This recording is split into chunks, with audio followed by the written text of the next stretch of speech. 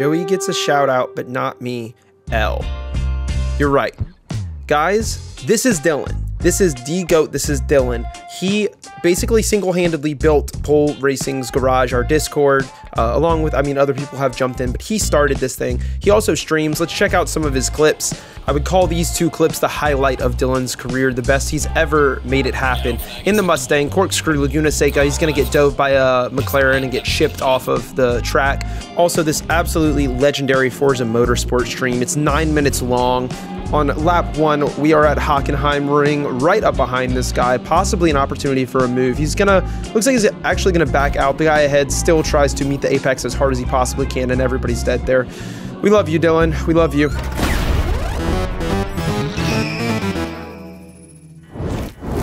This is the car, this is the track, and this is a 336-pound man doing a backflip. None of us have any excuses, none of us. Actually, well, some of us probably have an excuse. So we are at VIR. We are way in the back of the grid. You can see just how many people are ahead of us. As car number 11, starting in P12 with a fairly abysmal qualifying time, 1.3 seconds off of pole position here. Lap 1, let's get underway. My new launch, baby.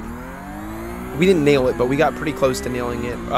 We are still under fire from the guy who started behind us. So this is P13, moving up the inside. We'll get a view from the car behind us. We go 2 wide into the first corner, 3 wide up ahead of us. That's sure to bring some chaos, and the chaos actually starts from further up the field, and we're going to gain 2 positions there and end up dropping behind that car number 15. Now, that chaos started from this guy in the dirt shouting livery. I don't know what the fuck he's doing. That was absurd. Totally missed his braking marker. Another guy follows them wide behind. Both of them go off the track. We avoid all of the chaos. Net positive 1 position there. Still kind of looking up the inside of car number 15, but he is going to clear us and move ahead into, I think this is turn number 3. We have a car on the outside here, so we're going to have to hold it slightly tight. Car number 13 behind us, and he's going to look to go up the inside into the first little bit of the S's, side by side through the entry. We are going to slide back ahead as he kind of backs off there and realizes that, 2 wide after seeing 3 people die on the first lap is probably not the best idea. We survive, baby. We're in P11. We moved up 1. Most of the chaos has surely got to be over at this point, right? I hope so. I don't know. 0.8 seconds ahead, half a second behind us. We're in a good spot. Tons of slipstream on this track. You'll see the back straight that we're coming up to right now. It's extremely long, so it's super easy to stay attached if you're within like 1.2 to 1.5 seconds of the car ahead, and we are vastly within that range of car number 15 up ahead of us. We are 0.3 seconds just about heading onto the straight. And it's hard to describe exactly how long this straight is. It is massive. You hit 6th gear like halfway down the straight, and there's a massive overtaking opportunity at the end of it. We're going to see firsthand what that looks like as P5 looks to take P4 from the purple and black car. They're going around the outside.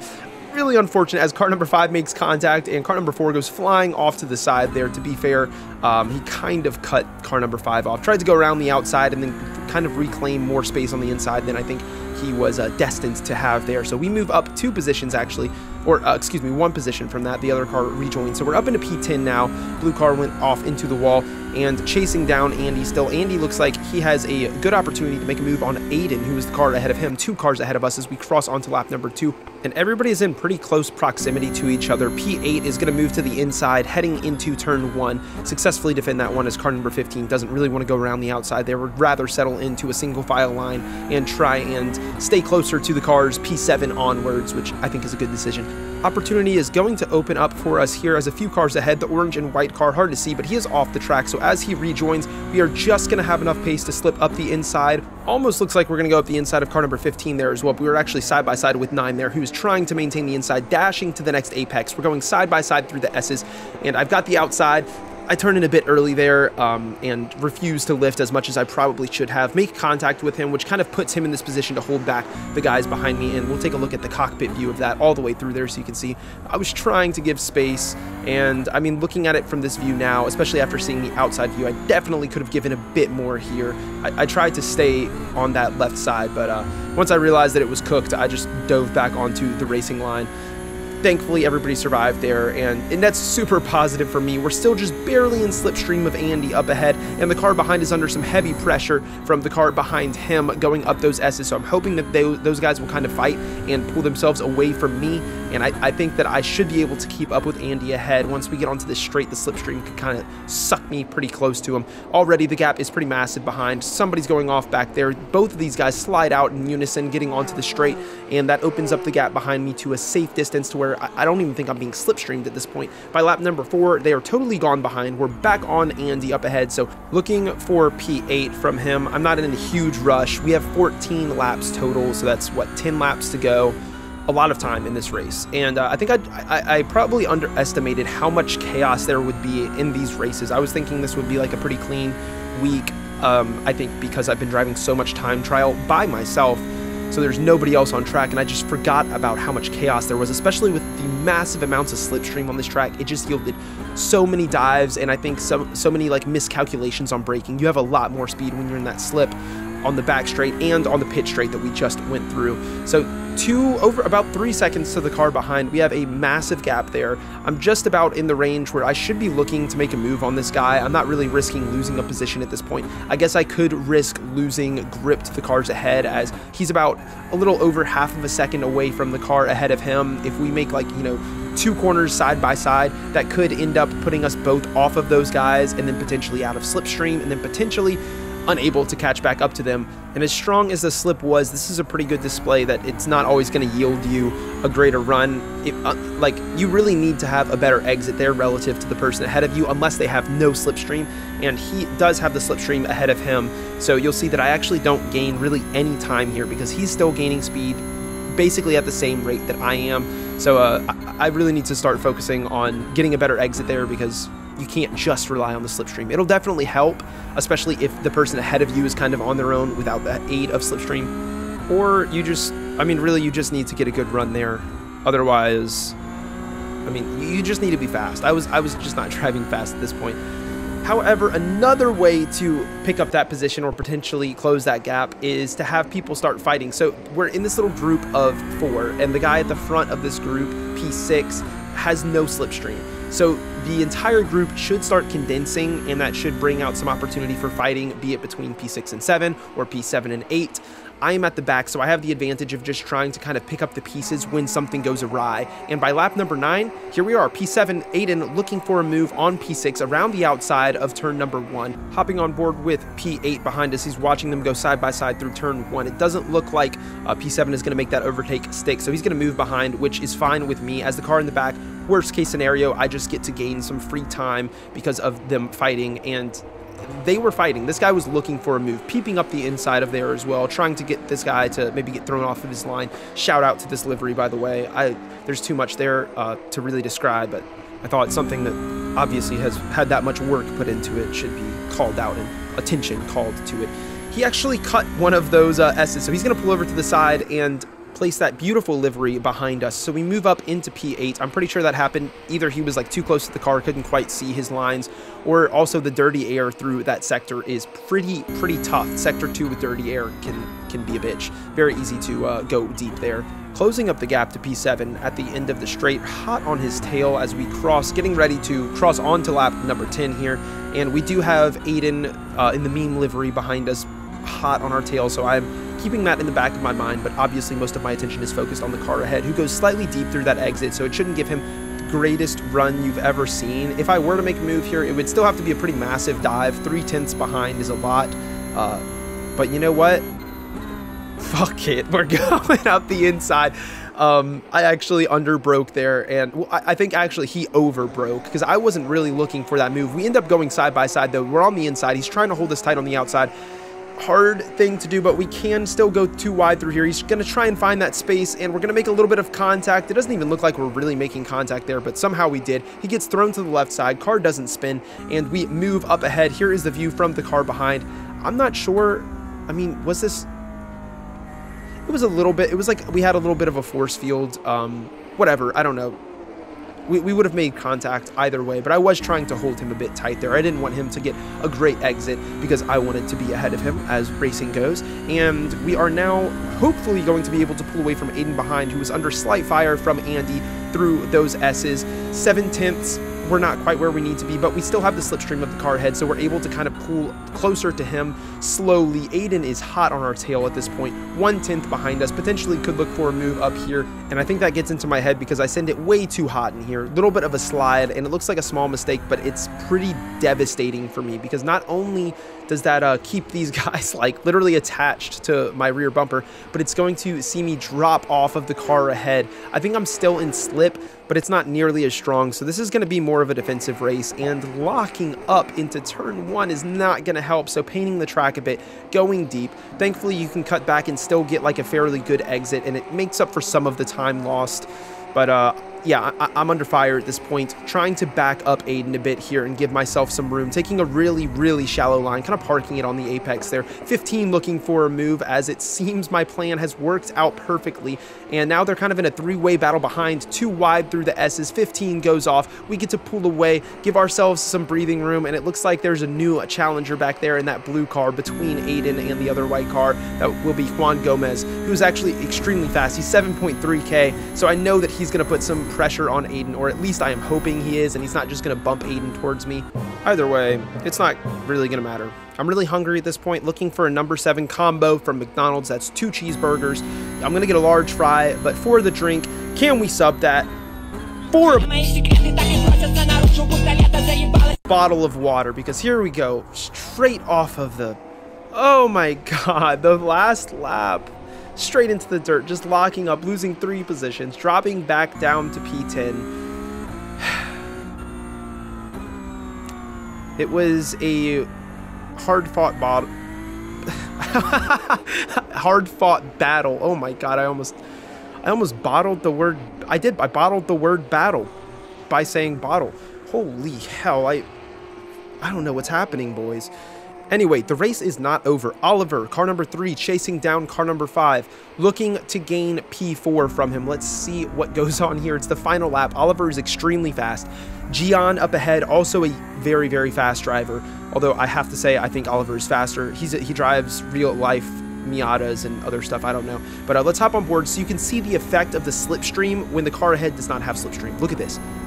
You can hear it. You can hear the wind flying past, and he is, oh my god, he's moving up. Looks like he's going to make a move around the outside at the end of the straight, giving space. Beautifully done there by Oliver to give space. Gian giving space as well. Super fair racing. Oliver dashes up ahead, claims that position. Gian, I don't know what's going on through his head here. That had to have been a mistake. Drives over both of the apexes into Oliver. They're both off on the side. Here comes P6. Oh, it's going to be tight, trying to find a way through, and it looks like he is going to drive off the track, trying to do that. Aiden and car number 4, this is Juan Gomez, also driving up to the line. It looks like Aiden is going to slip ahead of Gian. I don't know what's happening here. Everybody is getting thrown all over the place. Aiden finishes in P6, Gian finishes in P7, and Juan finishes in P8. Meanwhile, I am still way back here. There's another guy that crosses the line before me. I'm going to end up crossing in P10. It is what it is. Yeah, could have been a good one. I mean, it was still a very good race. It was a fun race, and I think I got a lot of experience about like where the big mistakes will happen, where the opportunities are. Beckham in the front, he's 12K. Nobody challenged this guy. Actually, the guy behind was fairly close, but he won that one pretty clearly. P10, it is what it is. Like I said, we had opportunity, we dropped it. That's totally on us. Green in both areas still, so gaining iRating and safety rating could always be worse, right? Could always be worse. Anyway, let's move on. Let's run it back. Let's do better. So people in this lobby were not as fast. We're starting P2 with basically the same time. We have Joey behind us and William and Colby Warren. Like everybody here is in the Discord. We all kind of like have talked, drive together, and there is Joey behind us in the beautiful livery as well. Lap number 1. Let's see where we can go here. It's a decent start, and actually a better start than the car ahead, but Colby behind gets a better start than both of us. Moving up the inside, we're going to make it 3 wide into turn 1. But before we go any further, I would like to make a wager. Your like, your subscription, and click of the bell button, but only if I can make the octopus in the bucket. Let me explain. Okay, so there's the bucket. It's kind of hard to tell, but the bucket is in the car. My girlfriend is going to be driving. She's right there. Hello. Wait, it's not focusing. Okay. Yeah, we might be getting. Oh wait, are they leaving? There's a cop over there. Oh hell yeah, he's leaving. All right, so if you don't know the drill already, if I can make this octopus into that bucket while she's driving by, you have to like, subscribe, and hit the bell. Okay, she's about to come through. Let's go, baby. If I make it in the window, go, go, go. Ugh.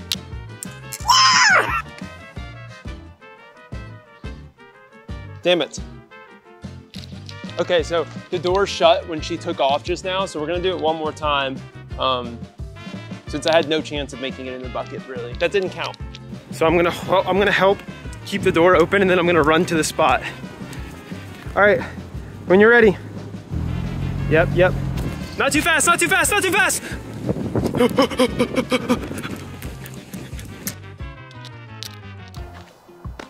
Whatever, not this time. I'll get you next video though.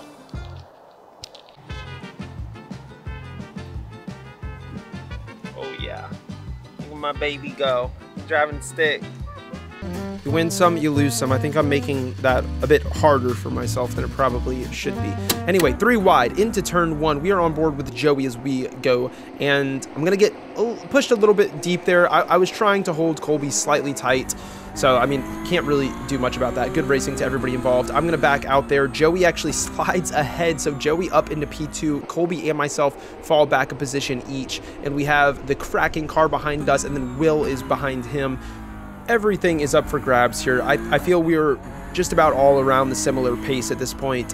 And coming through the S's, Will is going to make a bit of a mistake here. You'll see his time drop from like 1.8 seconds down to like 2.5.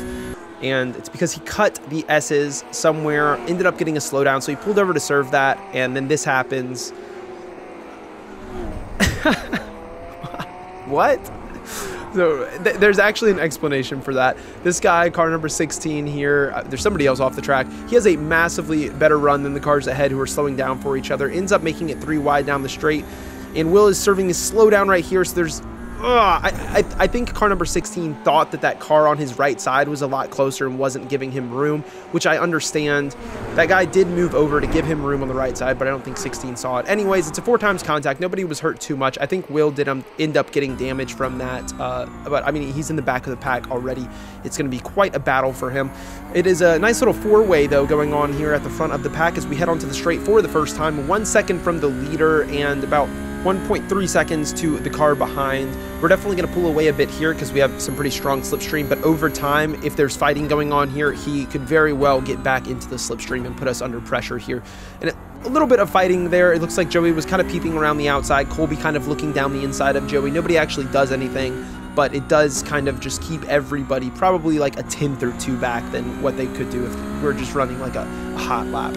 On to lap number 2, and the story of this race mainly took place on the straight. So as we get onto the straight for the second time, Joey is in a superb position here to look at making a move at the end of the straight. No slipstream for Matthew up ahead. Joey is going to be soaking that up, moving to what is the outside for the corner at the end of the straight. It's like kind of the inside for the first bit, but then the outside for the main bit of the corner. He's pretty far ahead, but Matthew making it work. I think Joey was pretty conservative out there on the brakes as well. Would have been a tight one as Matthew did go kind of deep there, so good look, and he kind of looks for the switchback there as well, but it doesn't quite open up. Colby thinking about making it 2 wide through this final corner, but I think he's smarter than that, so he's going to settle back and actually end up putting Joey under a lot more pressure than Joey is now putting Matthew under. Joey moving to the inside, but not enough. It was like a kind of half-assed defensive move, and I was actually on voice with Joey during this race, and he was telling me, like, man, I should have just moved all the way to the right there, and he's right. Boys, if you do not want somebody to go up your inside, move all of the way to the inside. Joey goes very deep through turn 1. Is he going to be able to hold it side by side with Colby? Not quite. Colby finds the grip. There's a bit of camber that pulls you around on the inside there, and he's going to get that move done. So Joey down to 3rd. Not too much of a panic there. Ton of race left. Joey, Colby, same pace just about until Joey gets a bit of a slide going into the first little set of S's. He's driving through the dirt. I'm aware of him. I'm trying to give him a ton of space just in case he rejoined. So I'm staying like really far to the left there. End up losing a bit of unnecessary time myself there that I probably could have, you know, I could have stayed closer to Colby for sure. Anyway, we are down to P3. Colby is 0.7 seconds ahead of us, so we're still in slip. Joey is still connected to us via Carl behind, who's kind of giving slip to him and soaking up the slip from myself. If we don't make any real mistakes here, we should be able to close up the gap to Colby. And as I say that, we're going to drive extremely wide, giving us just about the worst possible run onto the straight, closing up the gap behind, which is going to help these guys catch me pretty fast, losing about 7/10 there to Colby and about 6/10 to Carl behind, who's now soaking up the slip, which, by the way, if you guys want to have like a nice little workout session, anytime I say slipstream, any of that stuff this race, do a push-up. I'll put a counter on screen for how many times I've said it so far, and then you can count the rest. Just do a push-up every time I say it. He's on our tail. We got to have a good run through the entire lap. We just need to be fast, basically, because we aren't really going to be having that advantage so much anymore that we had from Colby using his slipstream. And lap number 4 comes around. We put a decent little gap. I think the gap is probably just as much from me putting in like decent laps as it is from Carl putting in not so great ones. We are kind of slowly catching Colby as well. We've closed it by like a 10th or 2, and it was kind of like bobbing up and down around that area. He has the exact same gap to Matthew that I have to him, so our pace should be fairly similar at this point. However, we're going to throw a wrench into that situation. Colby's going to go very deep at the end of the straight, move back onto the track, and we're not going to get the position, but we are right up behind him now, gained about a second from that. I mean, good on him to not go deep. It's super easy to go deep and go off the track there. I've done it countless times. So he saved that. We slowed down a bit just to see, you know, if we could potentially navigate like a wreck. Didn't end up happening. We've got car number 8 on our ass as we cross onto lap number 5. Plenty of time to go. Okay, my focus has kind of shifted now. I'm like, if I could potentially stay with Colby and get close enough, I would like to push him and help him try and catch Matthew. 2.8 seconds seems like a lot, but it's really not, because once you get into slipstream, that gap closes so fast, and we actually give Colby a little bit of a nudge heading down this straight here. End up staying way too close for comfort there, which, I mean, I wasn't going to hit him in the braking zone, but what I was worried about was, like, I don't want to throw him off by him thinking I'm going to hit him. I don't want to slow him down, basically, so I ease off a bit in that next little sector. I want him to go as fast as possible. Potentially catch this guy. It's a lot to ask, but it's not impossible. Matthew could make a mistake. Colby's pretty good about not making mistakes. So, I mean, anything could happen here. 3.3 seconds to Matthew at this point, as he is not really making many mistakes this race. I almost kill myself there, braking in the grass, getting a bit of a slide, and that's going to kind of affect my run all of the way through the S's. I end up catching it, but losing about 3 or 4 tenths off of Colby there. Carl will probably be closing up a bit from me behind. Never mind. I don't know if you guys saw in the relative, but there he is. He's in the wall behind us.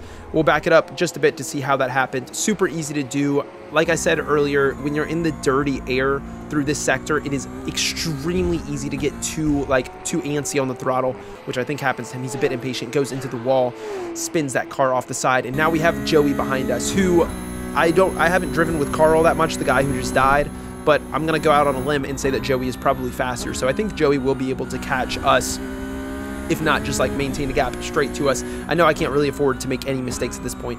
Maybe Joey could get up to us and kind of help us push towards Colby, and we could both end up fighting past Colby.